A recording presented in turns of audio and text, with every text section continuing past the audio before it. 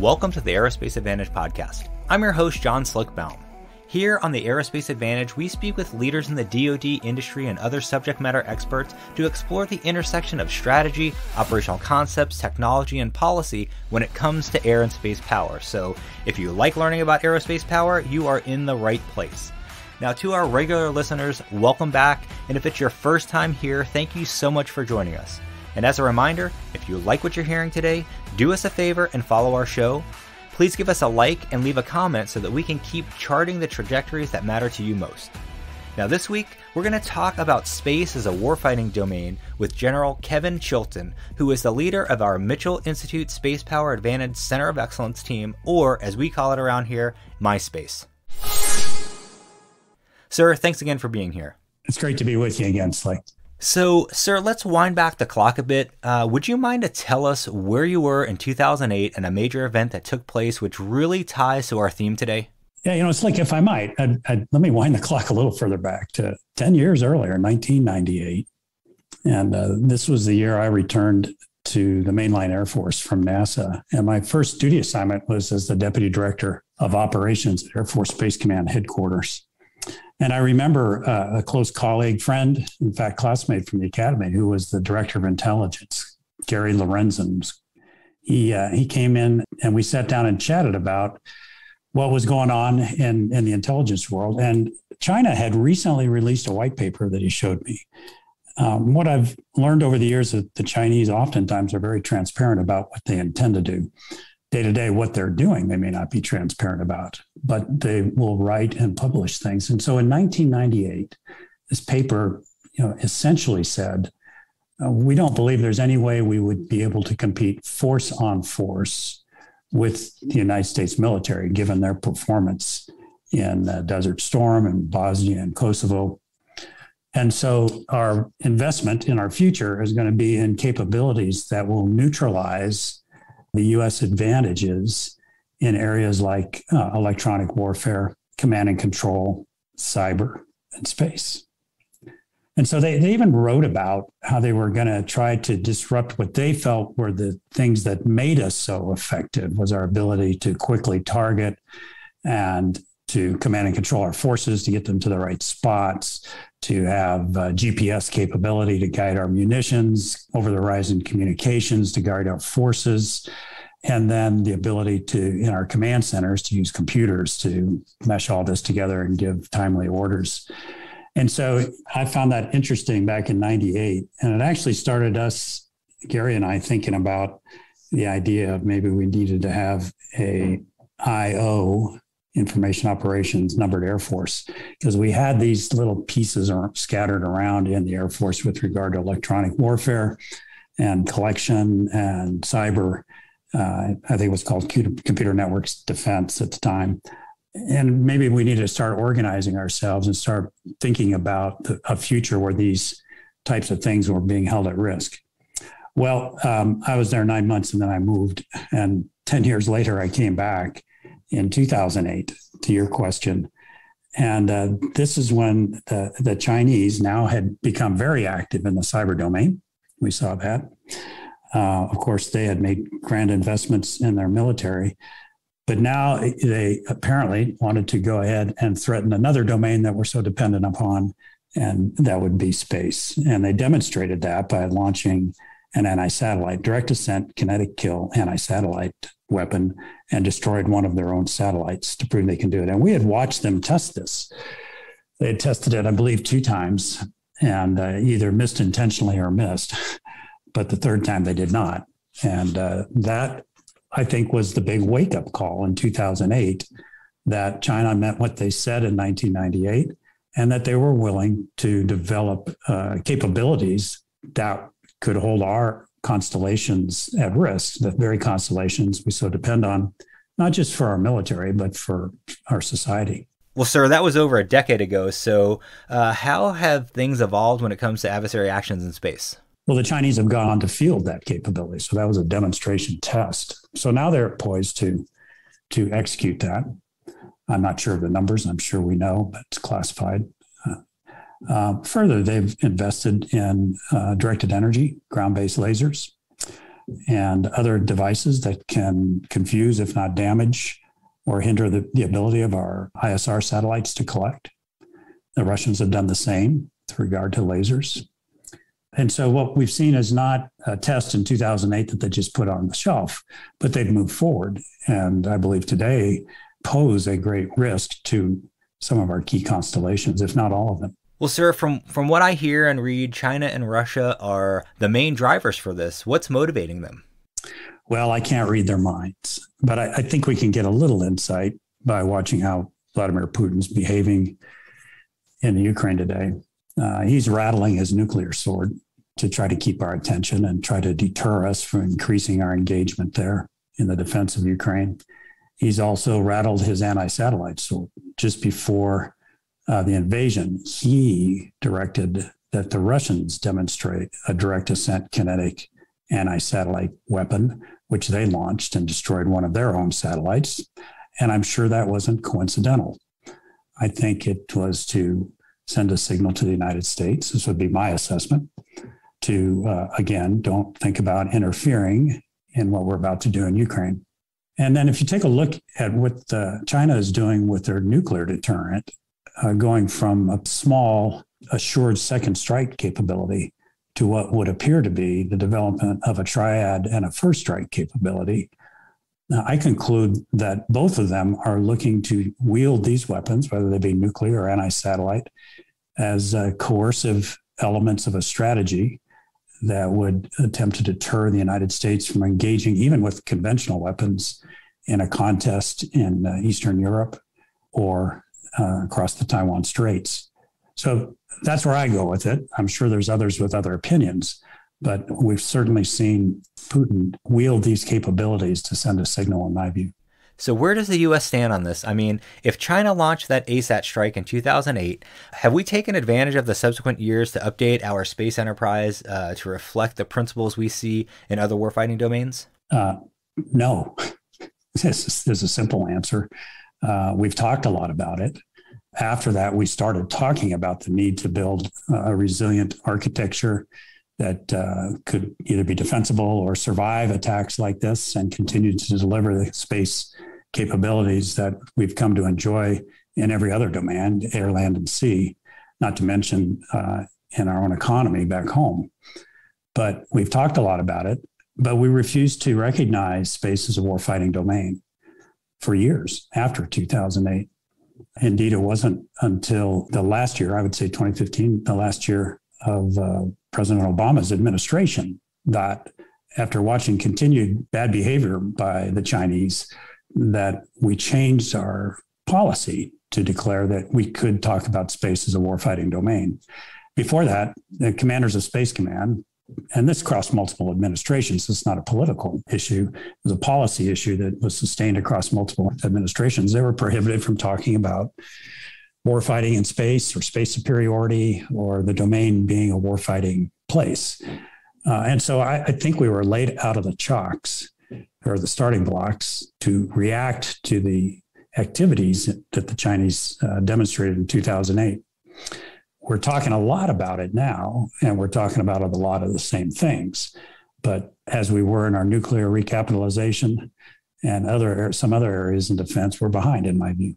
You know, when people heard about the stand-up of the Space Force, I think many folks just assume this sort of work was already done. What are the main focus reforms that you think need to occur? And let's start off with the super strategic level. Well, as I mentioned, I think we need to, even though it was recognized in the policy document, we need to be talking about the fact that the domain is a potential warfighting environment. And it's not surprising.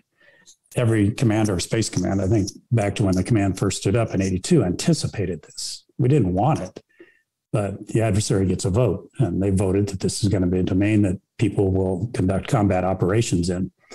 And if you stop and think about it, there hasn't been a single domain where humans haven't figured out a way to fight in, whether it be on the land, the surface of the ocean, under the sea, or in the air, now in space, and arguably in a man-made domain called cyberspace. So to make progress, you have to talk about it. You have to think about it. You have to start writing doctrine. You have to start thinking about grand strategies. And of course, you want to think about the end state first. And in my view, the appropriate end state is to deter an adversary from ever thinking that they could eliminate our space capabilities.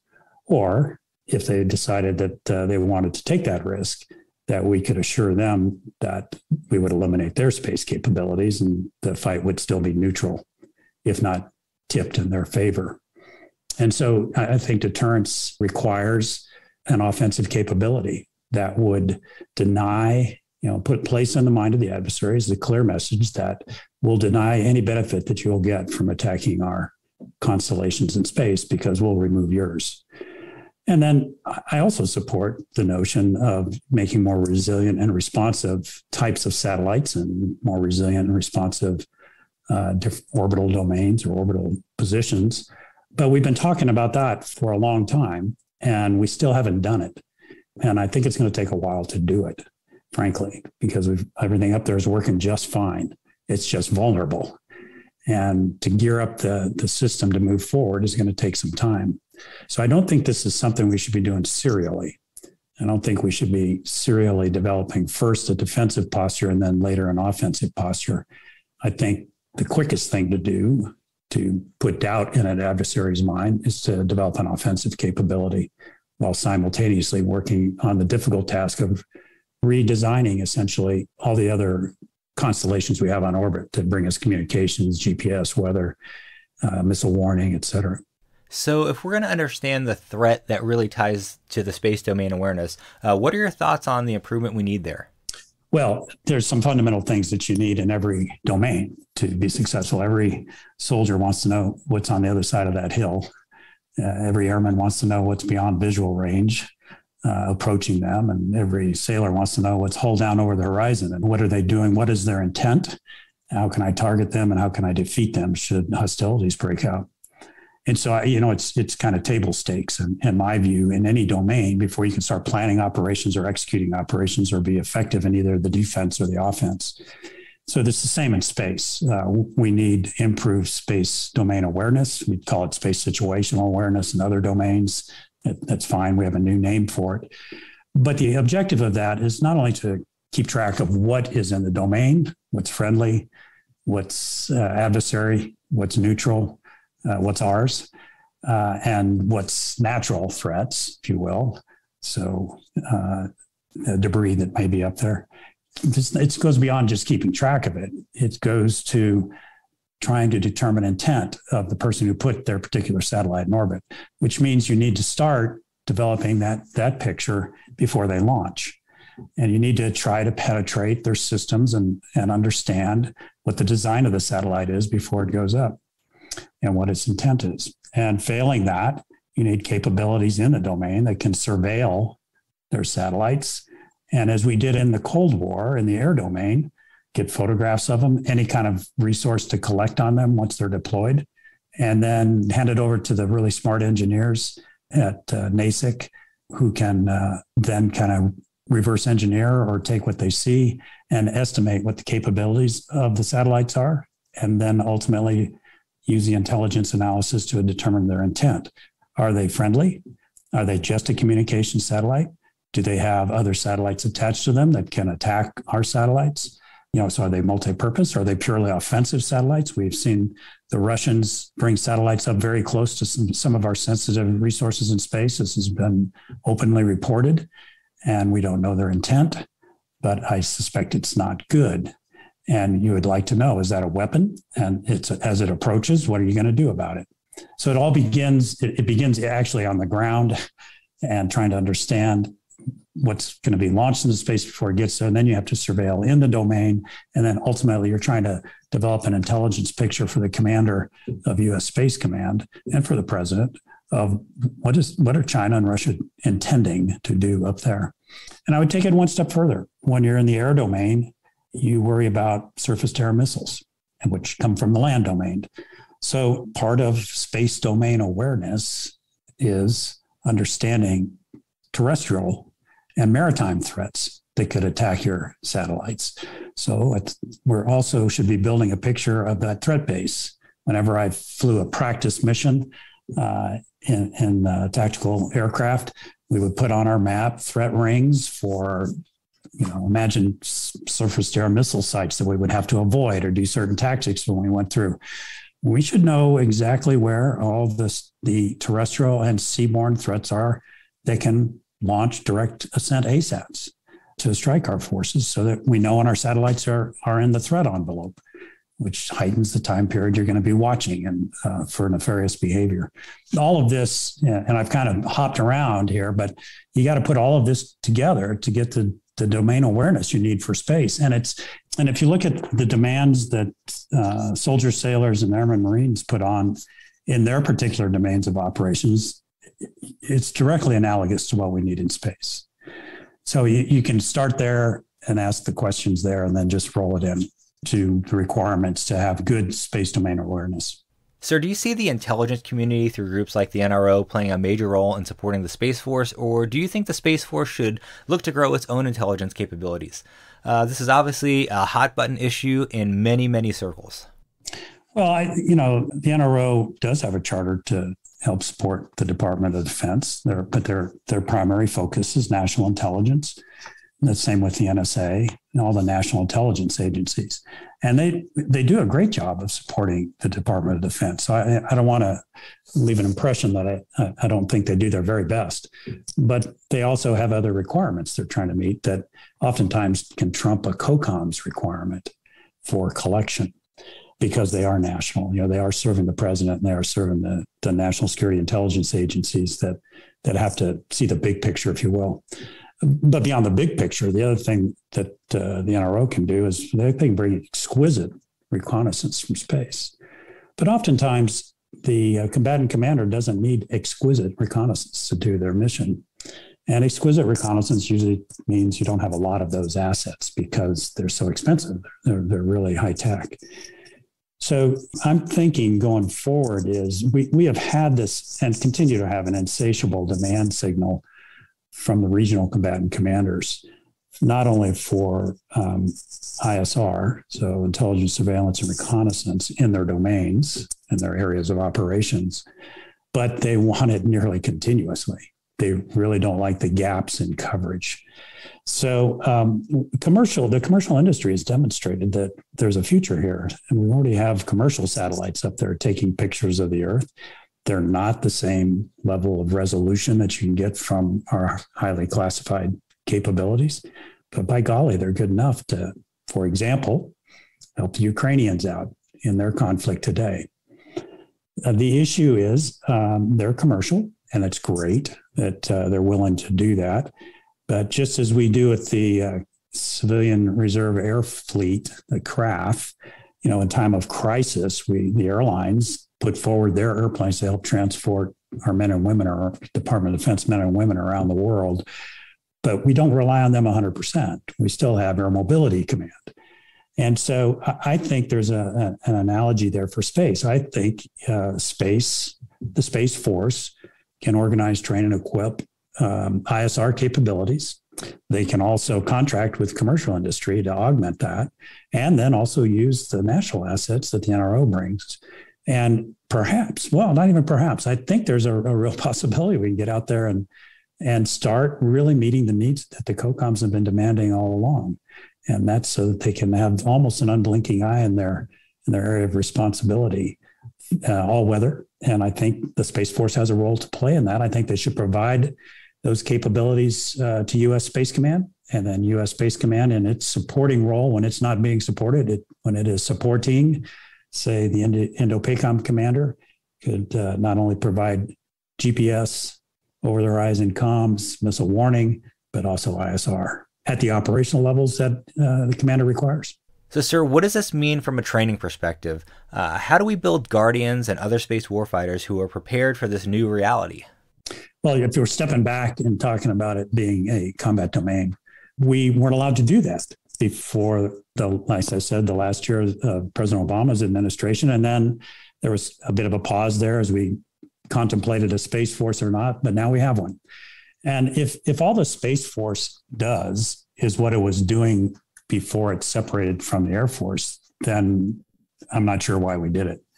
The Space Force will continue to do what it did when it was part of the United States Air Force and the embodiment of Air Force Space Command, which is to be an incredible enabler of other domains operations by bringing them the capabilities we've been talking about.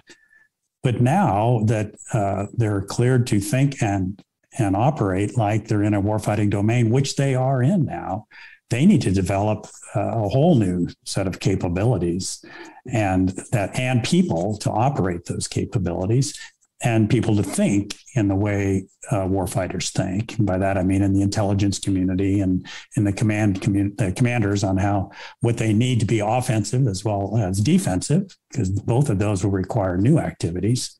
They're not just going to put up stronger satellites that can resist attack. They're going to have to do a lot of analysis and make command decisions on whether they're going to maneuver or not, or whether they're going to have capabilities up there they can employ against a threat coming at a highly valued satellite, or how they're going to maneuver and use offensive capability against an adversary's constellations. We haven't had an opportunity to do that, which is why I think it's such an exciting time to be in the Space Force, frankly, because there's a huge demand signal for this. And I'm encouraged by talking to General Raymond when he tells me he's getting 14 applicants for every position that is open in his command, which means he can be very selective about the quality he's bringing in and the talent he's bringing in. And we need all kinds of highly talented people to do this type of work. Well, sir, are there models you'd like to copy that we see here on Earth? I mean, red flag sounds like something we might want to expand for a space focus. Absolutely, Slick. And again, we can open up the books and other domains and see how they do it. First of all, at the individual level, we've never fielded simulators. Even with the systems that we were operating today for the Guardians who operate the GPS constellation, for example, at least when I was in command, they were learning on the actual equipment that they were operating the satellite with. That's totally unsatisfactory. I mean, in any aircraft that you're going to fly in the Air Force, you're going to do various levels of fidelity simulation before you even get in the airplane. And then you're going to come back to the simulator to keep your skills sharp, because there's never enough flying time to stay as sharp as you'd like to be. That's where you do off-nominal or emergency procedures, or you practice what are you going to do if somebody attacks you.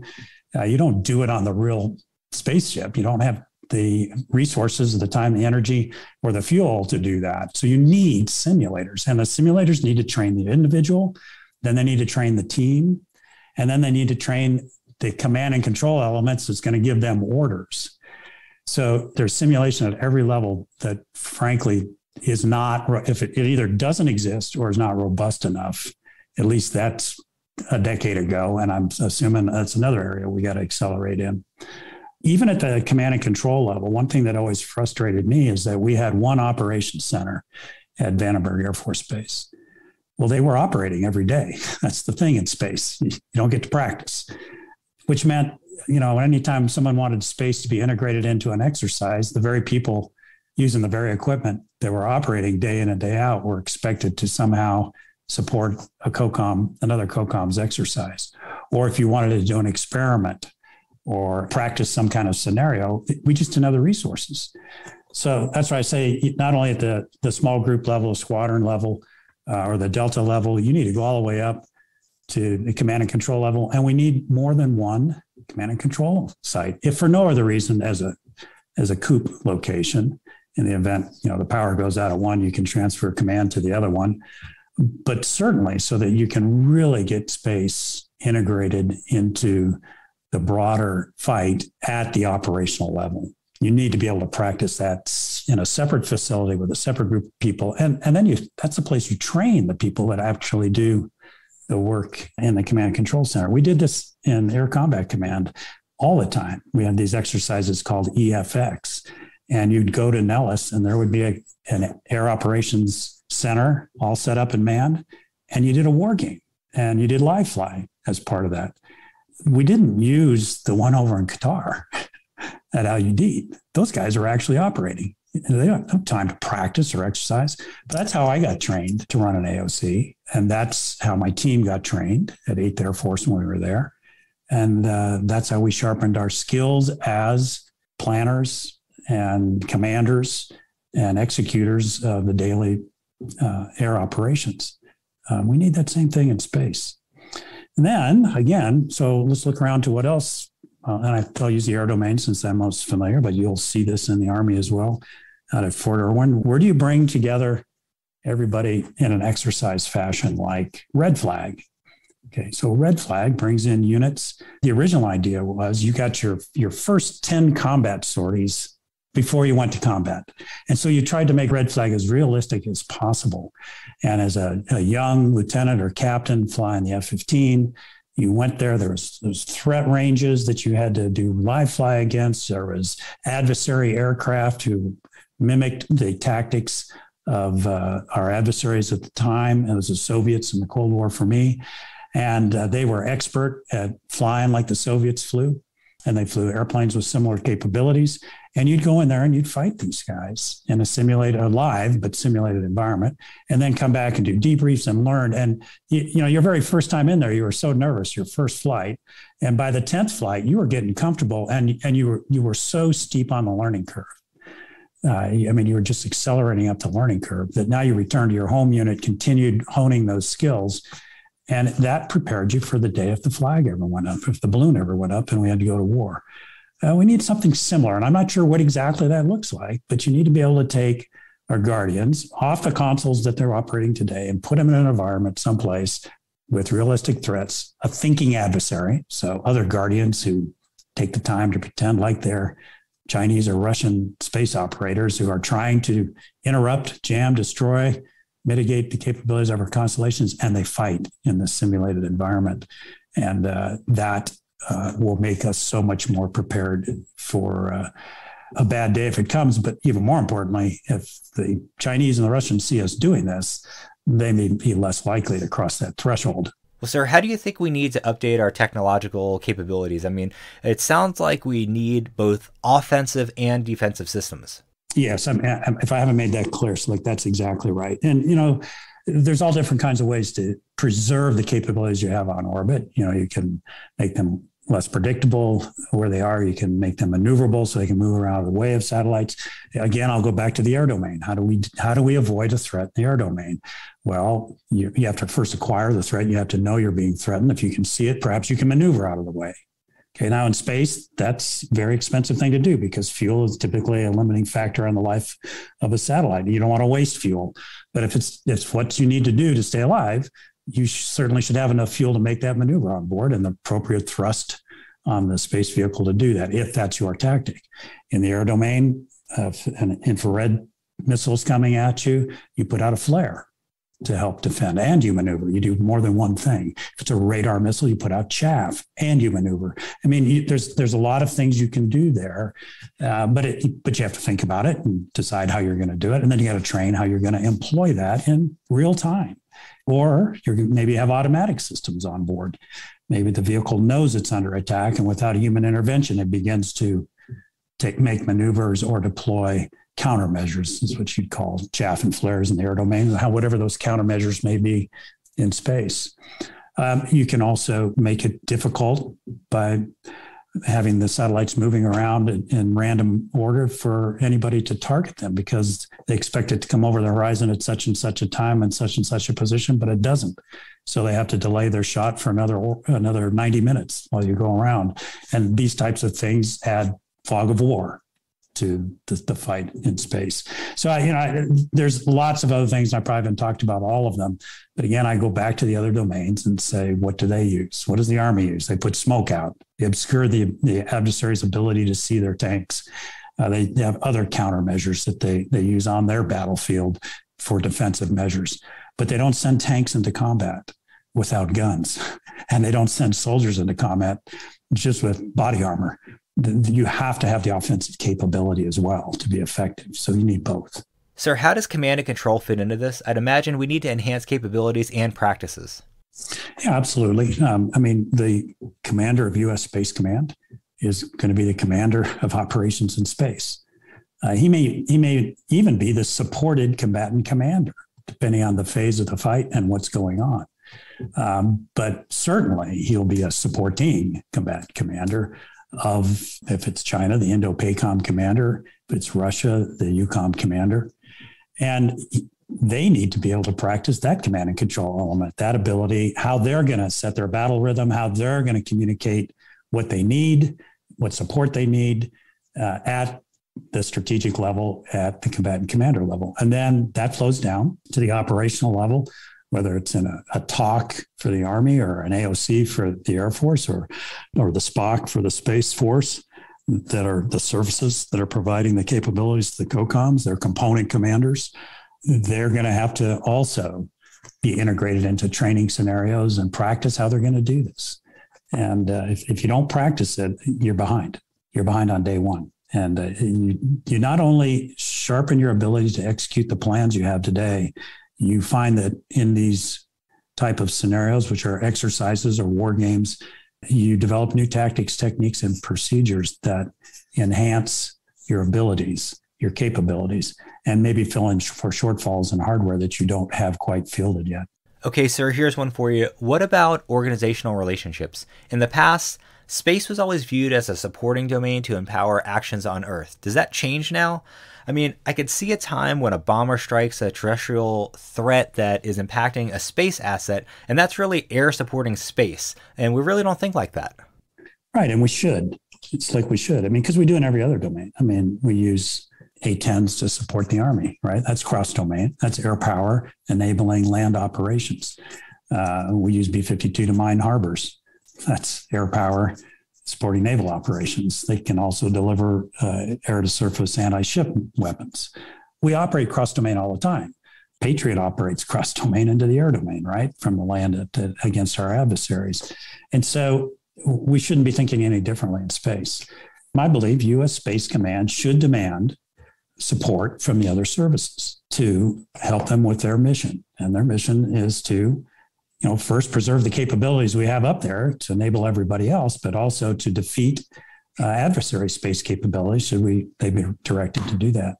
And from the defensive side, yes, we ought to be demanding that our air, land, and sea forces develop capabilities and tactics, techniques, and procedures to hold at risk things that will hold our space capabilities at risk. And vice versa.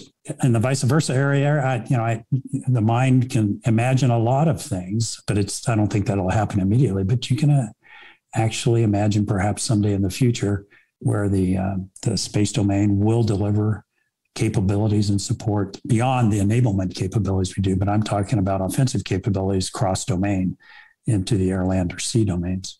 And one last thing, this notion of being able to hold our adversaries' assets at risk in space, their satellites at risk. There should be a demand function there for the Air Force, for the Army, and for the Navy to develop capabilities that can do just that in support of the U.S. Space Command mission. All right, sir, let's take it back up to the big picture. What does it mean to deter aggressors in space, given what we see today? And how does what you've just described fit into this? Yeah, so I don't think deterrence changes as a function of domain.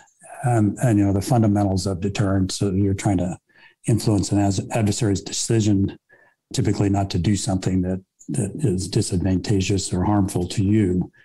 And the way we classically try to influence them is by demonstrating capabilities and the wills to use them that will either inflict unacceptable punishment if they make the wrong decision, or deny them the benefit that they seek by making the wrong decision. So this is where I go back to our very beginning discussion. You have to ask, and every adversary is different. And one of the great mistakes we make is we mirror image our adversaries. We think that they value and fear the same things we do. And I do not believe that. And it's not easy work to figure out what they value and fear. And sometimes we can't precisely determine that. So you have to hold more things at risk than to make sure you cover the waterfront. But you have to, one key question, I think, vis-a-vis the Chinese is, are they willing to be punished to take out our space capabilities if they believe that in doing so, that will ensure victory? And the answer to that may be absolutely. I mean, look how much punishment Russia's taking right now in the Ukraine. Russia was clearly undeterred in their invasion of the Ukraine, or else they wouldn't have gone in. And we are inflicting, or the Ukrainians are inflicting combat punishment on them. The rest of the world is inflicting diplomatic and economic punishment upon them, but they're not stopping. So you have to consider, how serious are they about accomplishing that, and how much punishment are they willing to accept? And I think personally, in the case of Taiwan, I think the Chinese are willing to accept a lot of punishment. I think the regime hangs on the promise that one day Taiwan will be taken over by the mainland. So you have to turn to the other leg of deterrence, which is denial of objective, which is why I think it's so critical to field offensive capabilities. So here's my nightmare scenario. The nightmare scenario would be we don't field any offensive capabilities. And the Chinese do, obviously have. And they attack and eliminate all of our space-based ISR capability. And they attack through jamming or direct ascent, our GPS capability. And they take out our over-horizon communication satellites and missile warning satellites that warn us of missile launches over the Western Pacific. But they retain all of theirs. Their Beidou constellation is healthy. That's their GPS equivalent. Their over-the-horizon communications are healthy. And most importantly, their multiple ISR satellites, which were designed to track our naval forces, detect and track our naval forces, are totally uninjured and can do that job. We don't want to fight that fight. But if the alternative is to them that if they do that to us, we eliminate all theirs and it's a level playing field, we'll win. In the former case, I don't know if we'll win, but I'm certain there'll be a lot of sailors that won't come home from that scenario, and airmen. And so I think my view is that to deter the Putins and the Xis of the world, you cannot do that from a purely defensive posture. You must hold their capabilities at risk as well, and you must show the will to attack them should they cross the line. Now, some people listening to this might counter that we are only going to accelerate an arms race in space, and that we should be better off not pursuing these capabilities. What's your response to that, and what approach makes space safer? Well, the arms race started. We haven't even put our track shoes on. They're out lapping us, and we have yet to move out. So we always forget that the adversary gets a vote here, and they voted. They're fielding offensive capabilities. So, I mean, if there's going to be an arms race, I want to at least be on the track running. I'd like to be out in front. But I don't buy that at all. I forget who said it during the Cold War, but they said when we build up, the Russians build up. When we decrease, the Russians build up. I mean, the Soviets actually at the time. I mean, this notion that bad people will follow our lead, I don't buy. That it's an idealistic view. I admire people who have this view, but I don't see anything in history that shows that people like Putin and Xi will tend in this direction.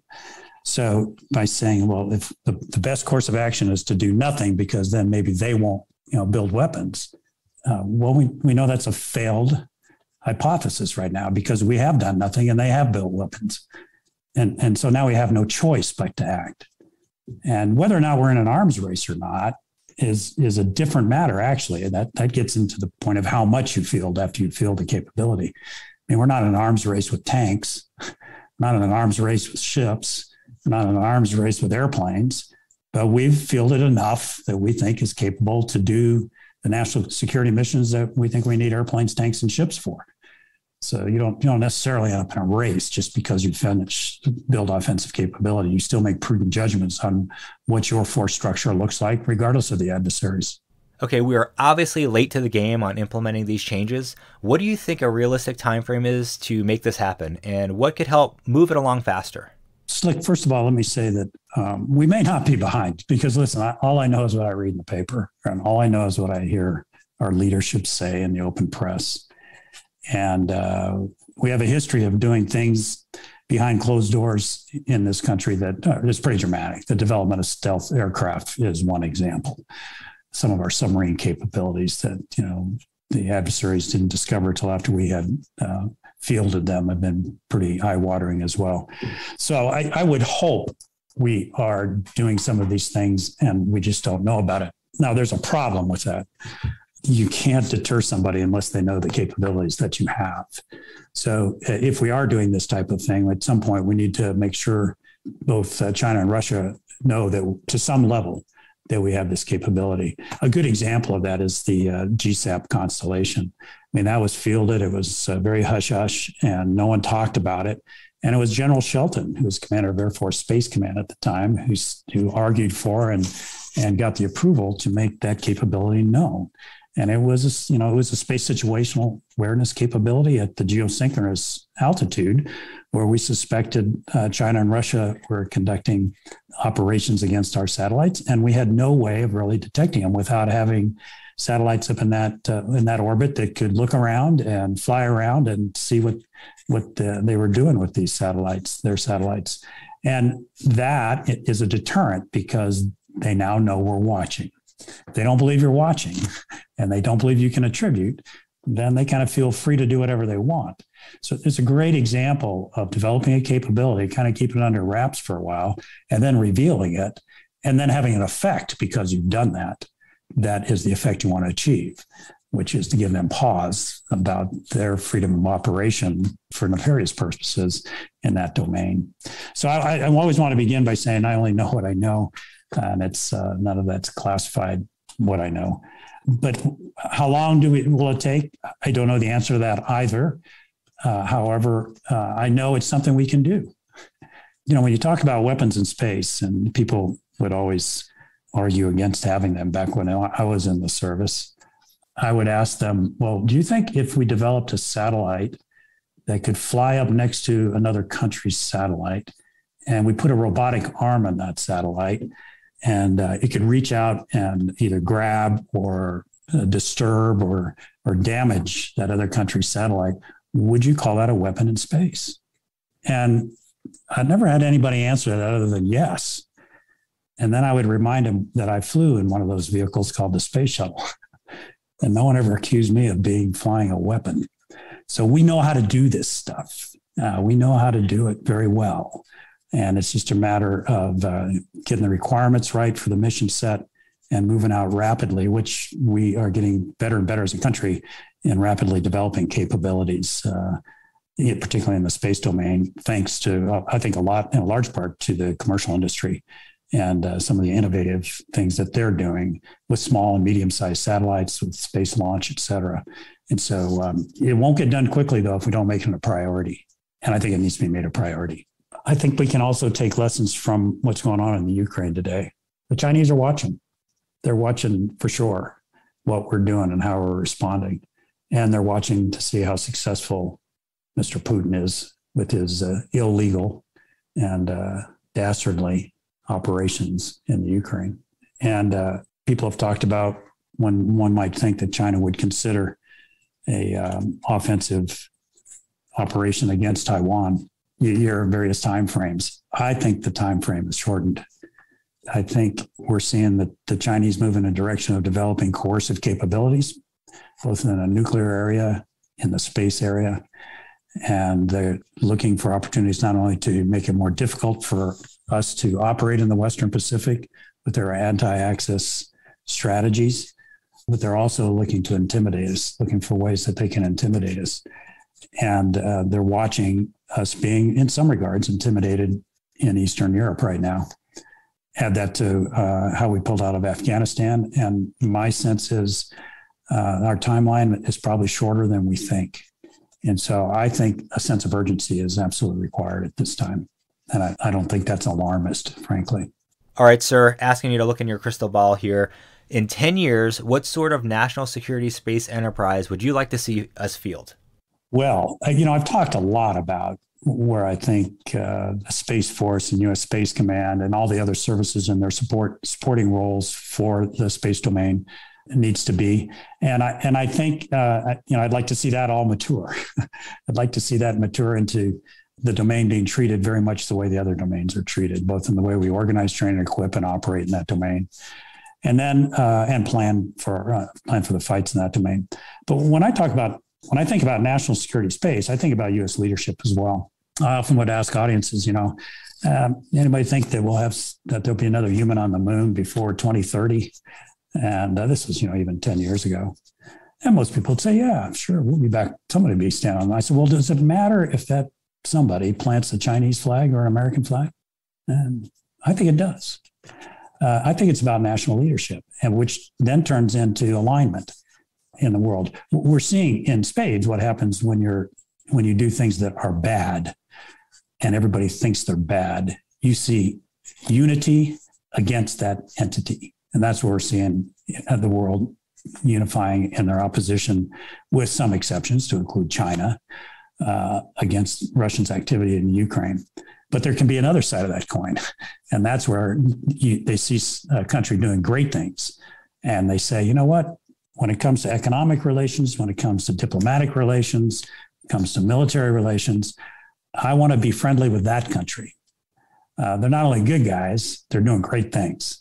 I want to align with them and not with someone with an alternative view of how the world should be. And so I think even our great things we do with robotic and human exploration of the solar system, the return to the moon, onto Mars, the things that JPL does and will continue to do to expand our knowledge of the solar system, shows leadership. And it shows, and people want to be led, and they want to be on a team that's doing great things. And so when I think of national security in the space domain, I go beyond the Department of Defense. And I think in a holistic manner of how the United States should continue to strive to be the leaders in this domain, not only in national security, defensive operations, but in things that the whole world is interested in doing and is awed by when we successfully do them. Sir, thank you so much for your time today. It's always a pleasure speaking with you. Hey, Slick, it was my pleasure. I always appreciate the opportunity to be on your podcast. With that, I'd like to extend a big thank you to our guests for joining in today's discussion. I'd also like to extend a big thank you to our listeners for your continued support and for tuning in to today's show. If you like what you've heard today, don't forget to hit that like button and follow or subscribe to the Aerospace Advantage. You can also leave a comment to let us know what you think about our show or areas you think we should explore further. As always, you can join in on the conversation by following the Mitchell Institute on Twitter, Instagram, Facebook, or LinkedIn, and you can always find us at mitchellaerospacepower.org. Thanks again for joining us, and we'll see you next time. Stay safe and check 6.